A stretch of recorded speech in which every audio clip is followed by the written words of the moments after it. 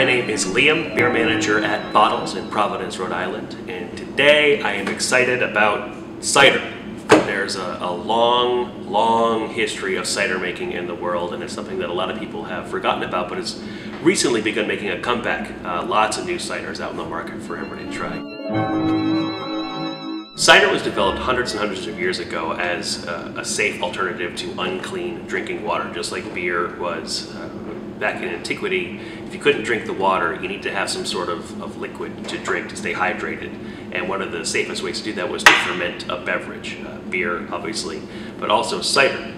Cider became popular because if you think about it, if you spend all year or all summer long growing your grain and then harvesting it, and you've got all this wheat and barley that you need to make bread and flour for the rest of the winter, using some of that to make beer is kind of cost ineffective. It's a lot of labor intensive, and there's no real guarantee about what you're going to get in the end. If you start going hungry but you have plenty of beer, you're in bad shape.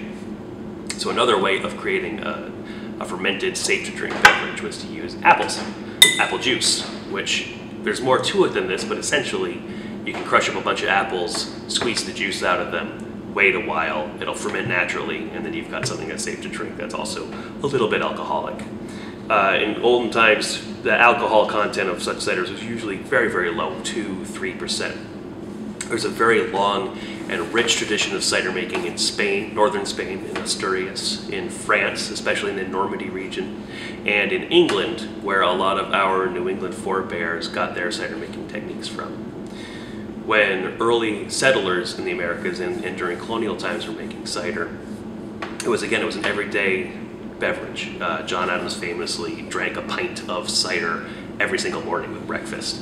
It was probably, again, about 2% alcohol, not a hugely highly alcoholic thing, but it was the beverage of choice for Americans and American settlers for a long time. That changed during the temperance movement in the late 1800s. Cider began to be a little bit passé and frowned upon by many people.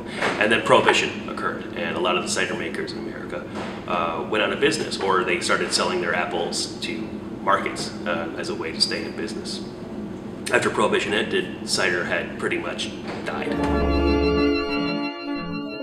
When you think of cider, you may think of a couple different things. There's very sweet and juicy ciders out there.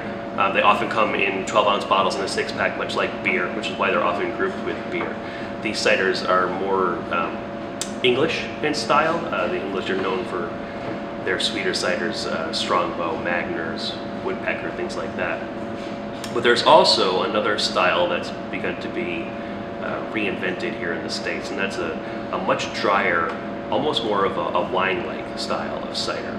These ciders are made with apples that are grown specifically for making cider. They have goofy names, they're remarkably bitter, and they have a lot of tannins in them, which is good for cider making. What are tannins? Tannins are a chemical compound that are present in most fruits, especially grapes, and these ciders.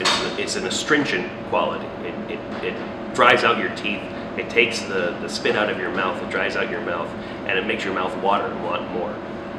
It's something that's highly desirable in a lot of wines. That's why a lot of wines are aged in oak, because oak also imparts a lot of tannins to a finished wine. Well, much in that same way that a winemaker will choose certain grapes for juiciness or sweetness or extra tannin or extra acidity, cider makers can do the same thing. There are hundreds of different varieties of cider apples. They tend to be tiny little things.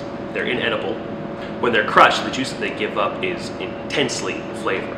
And when it's then fermented and allowed to sit for a while, you get some really beautiful flavors that you wouldn't think of when you think of farm stand cider. It's something you get in a plastic jug at the grocery market. These ciders have more flavors of stone fruits, some minerality to them, crushed rocks, dried apricots, figs, really delicate, light floral notes. They're really quite interesting if you ever get a chance to taste them. In order to explore some of these flavors, we went up to Lebanon, New Hampshire, and met with the good people at Farnham Hill Ciders and Poverty Lane Orchards.